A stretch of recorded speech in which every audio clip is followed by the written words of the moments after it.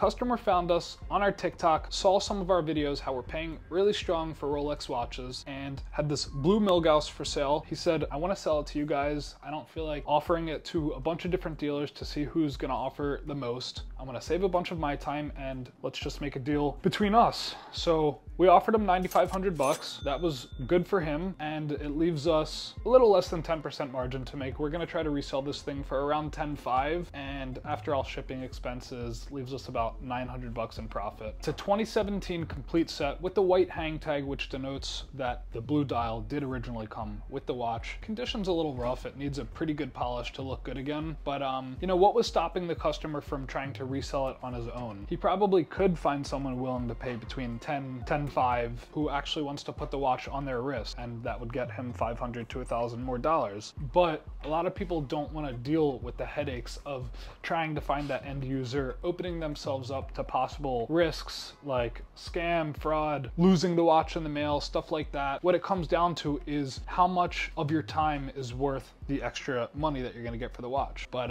really cool that people are watching our videos and building this trust without ever having dealt with me. Pretty cool feeling to be getting so many people reaching out, selling us watches based on just these videos that you guys are watching. So hit us up if you have something for sale. We're always buying. That's all.